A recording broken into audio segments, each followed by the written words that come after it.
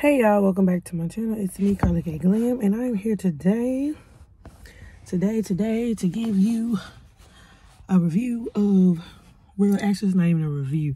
These are just my thoughts on episode 7 that came on last night. All American Homecoming. Let me tell you something. It's a lot going on. They already previewed the trailer for season 2B. And it is not coming out until 2023, which, mind you, I think it's going to be coming out sometime in the beginning of January. So if it come out the first or second week of January, that's the thing. That'll be it. And the whole season probably will end up on Netflix by summer. But anyway, so I just want to talk about 4 things.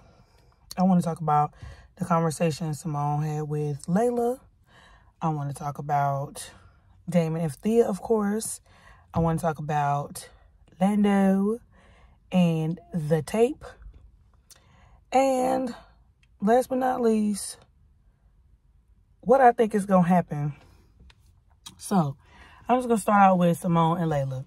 I've been seeing a lot of chatter on Twitter in terms of, you know, whether or not Simone had the right to be mad at Layla. And this is just my opinion. I'm sure nobody cares.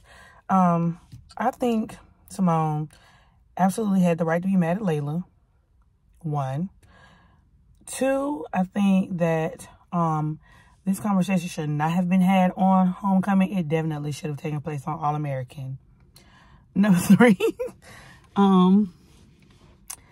everybody was saying that Simone was emotionally cheating on Jordan with Damon. And even though that may be true, Simone acknowledged her feelings for both Jordan and Damon. She realized that she was in a relationship with Jordan and that they had been in a serious relationship.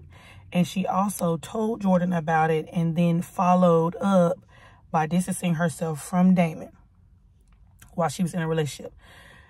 All the long while, even though she was emotionally falling for someone else, she still respected Jordan. We can't say the same about Jordan.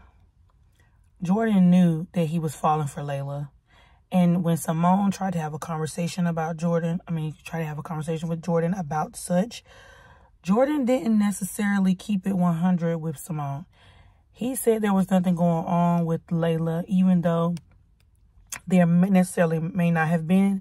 But he did actively pursue Layla. And then when Simone broke up with him, he tried to act all devastated. And then, if I recall correctly, on that same episode, Jordan was with Layla and Simone. She was with Layla, Liv, and Spencer that night. And was like, yeah, I want Layla. So he just literally moved on fast like nothing ever happened with him and Simone. We didn't get the whole processing of the breakup between him and Simone, like how Simone did. Simone ain't been with nobody since she broke up with Jordan. And if she has, it's just been entanglements. It ain't been no serious, no serious relationship or whatever with anybody. She hasn't shared her feelings with anybody. She hasn't done any of that with anybody. So that's where, weird things happen.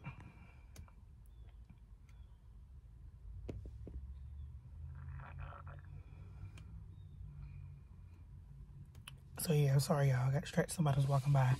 But yeah, that's where I feel like the difference was.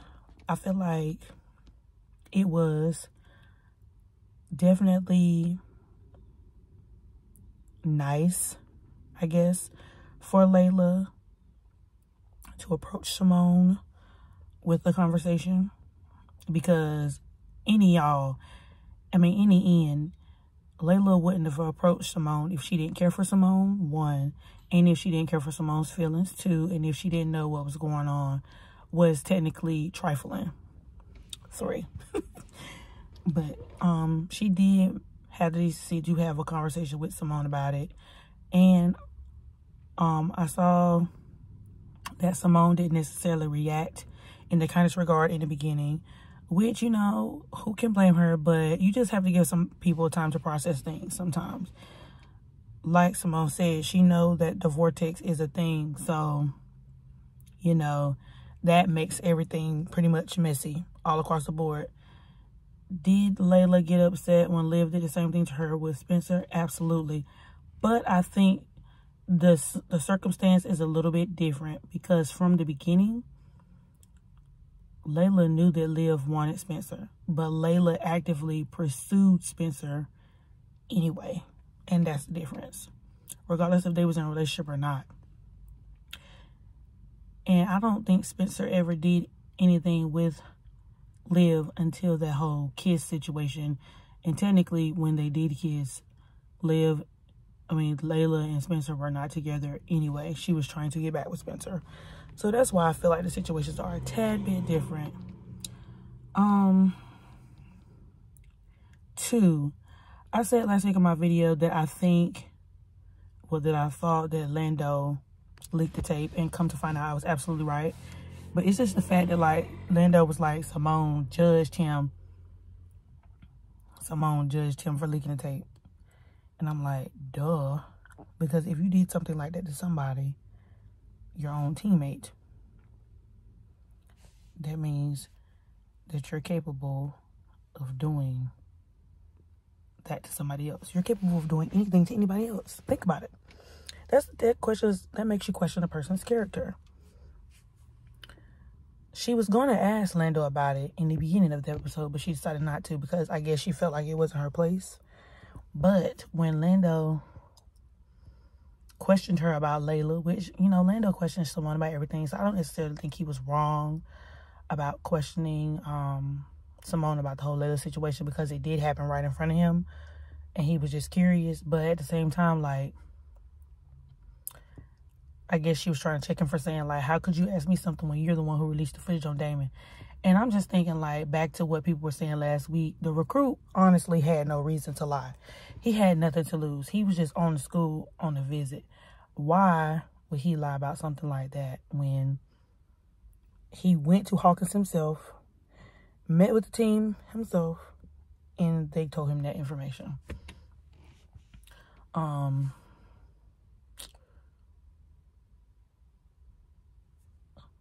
Sorry, y'all. Just lost my train of thought. But yeah, as far as Lando leaking the tape, I figured he had leaked the tape. And I figured it had something to do with Coach Shaw as well. Because if I remember correctly, in last week's video, I said that Coach Shaw wanted Damon to come to Brixton. But Coach Shaw ended up doing something shiesty and left Brixton. So Lando said the only reason why he leaked the tape is because he knew that there was only one way legally he could leave Hawkins and come to Brixton, because his main goal from the beginning was to be at Brixton in the first place. But he said that Damon caused him to lose his spot because he was an MLB prospect. So, yeah. So now this is really about to get messy, because there is a love triangle between Simone, Damon, and Lando. Damon and Simone are in yet another love triangle. But this time, Simone's not in a relationship with anybody. Nobody involved is in any relationships. Now, something in me still doesn't particularly trust Lando. I know all the girls are gawking over Lando, and as fine as he is, I feel like I can't trust him. I feel like Damon has showed himself noble from the beginning.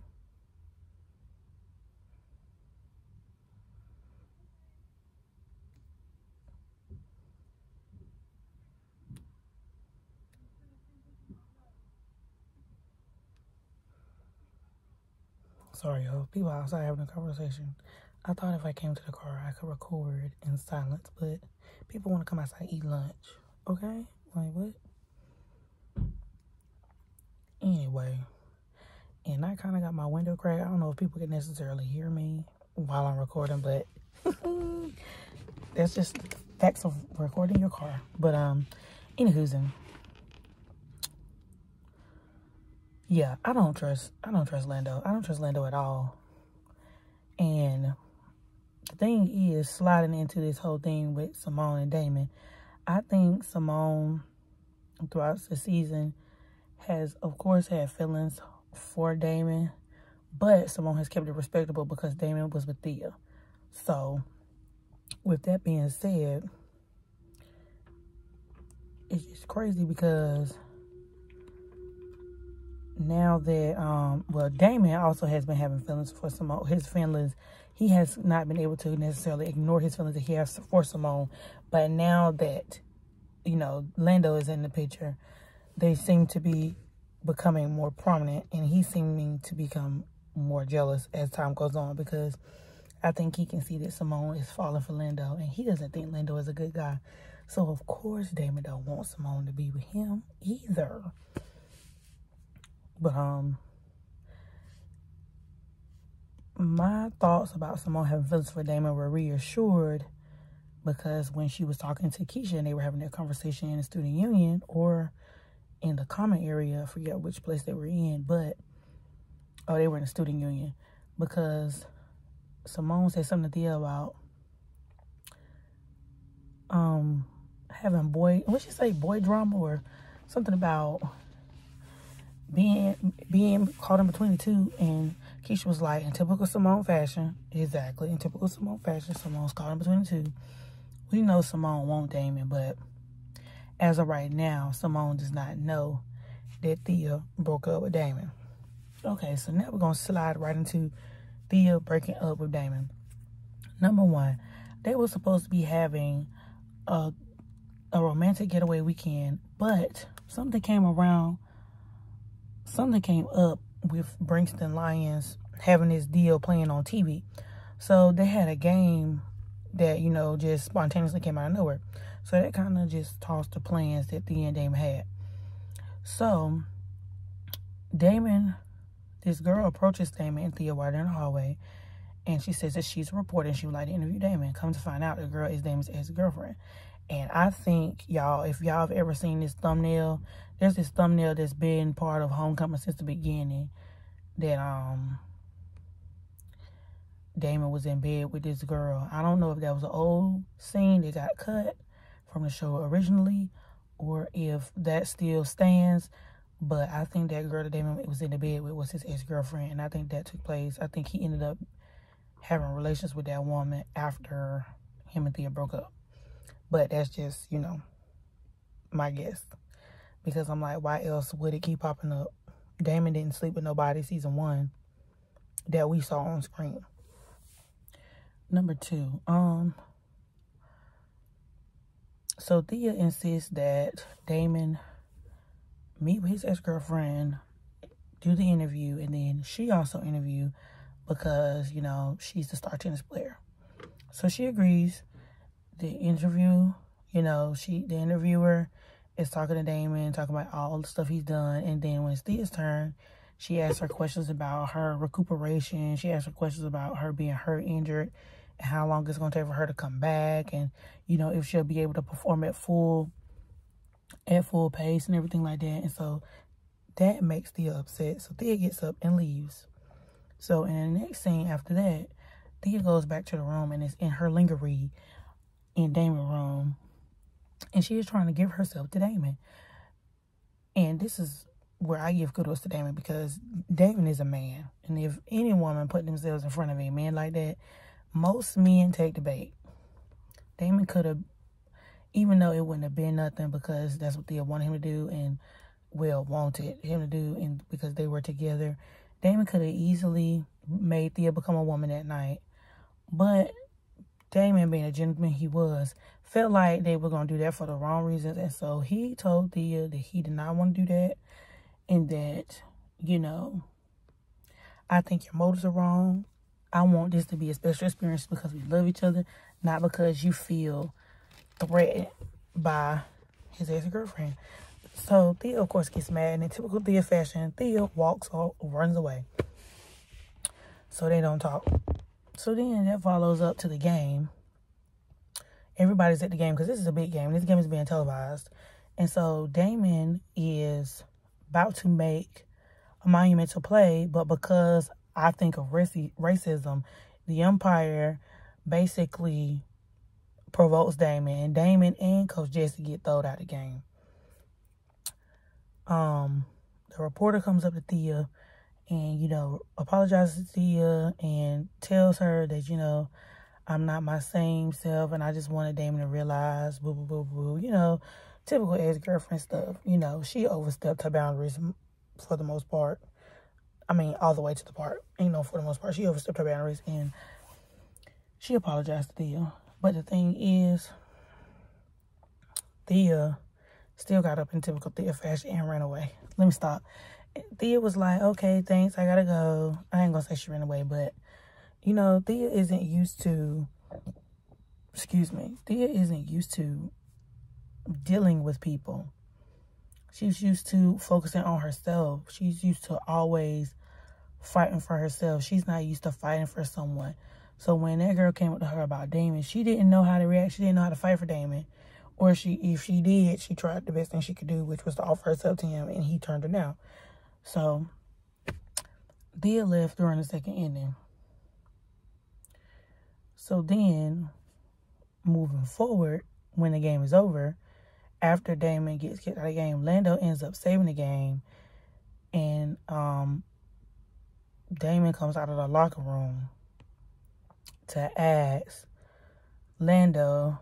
to congratulate Lando and to thank him for, you know, he was trying to extend the olive branch, basically.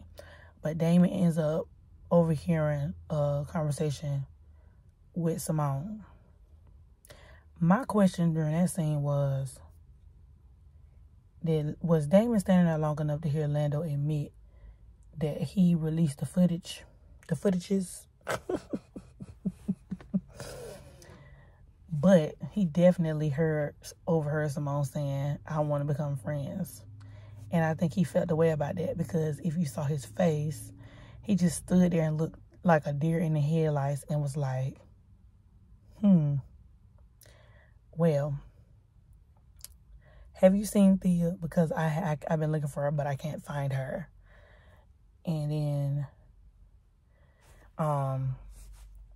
Simone was like, yeah, Thea left at the second inning. So afterwards, Damon goes back to his room. Thea's at the door. She's knocking on the door. And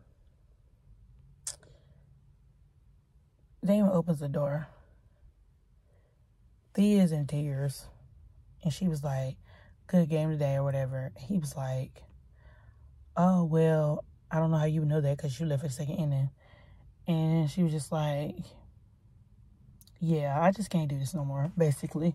She was just like, she was like, you're a distraction. I'm trying to focus on myself. I'm all about myself. I want to do tennis. I mean, it wasn't the way I thought that the breakup was going to happen, because I honestly thought Damon was going to break up with Thea because of, you know, everything that happened prior to the whole baseball game thing. But Thea basically chose herself and chose to focus on herself. And then she also admitted to Damon about the cortisone shots. So, Thea, okay, this is where I kind of got confused, where stuff didn't just make sense, because if, for example, Thea's been taking cortisone shots. Cortisone is not a banned substance, and it's not a performance enhancing drug. It's a pain steroid. So if Thea was taking cortisone and they had to test for drugs, cortisone is not on the list of banned substances. So I'm confused as to why Simone's test came back positive for drug use if Thea is not taking the banned substance either. I do think something shiesty went down. I don't know if Thea switched to P or if Rome did it. One of them two did it. I think it's Rome, but I'm not going to put it past Thea, because Thea told Simone in the beginning that she was going to come for her. But I also thought that Simone and Thea had kind of eased back on things because they were speaking again. They were on speaking terms again. So I don't necessarily know how All-American is going, Homecoming is going to wrap this back up, honestly.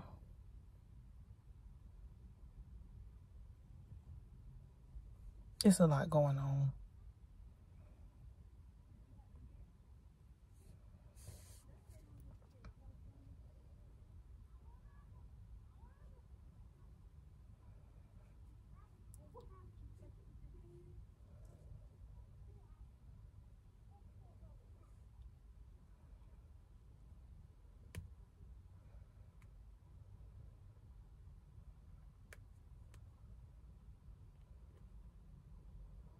Yes, it's a lot going on, y'all. Sorry, I started people watching. Forgot I was recording for a minute. But yeah, so I don't know. I definitely know Simone will go to Damon and tell him. So, guess we're gonna have to see what y'all think. I think that I, for one, was not Team Dhea, and I, for one, thought that Dhea and Damon were awkward. But I didn't think that Dhea was gone. I ain't gonna say she broke Damon's heart, but Damon wasn't expecting it, for sure. So, I don't know how they about to do this whole thing with Damon. And I feel like Damon and Simone both about to get messy, because both of them are probably gonna be trying to get over a breakup, and then they're gonna end up probably being together by the end of season 2. If they're not together by the end of season 2, I'll be surprised. But don't forget to rate, comment, and subscribe. Drop your comments down below. Let me know what you think, and I'll be back with more videos. This is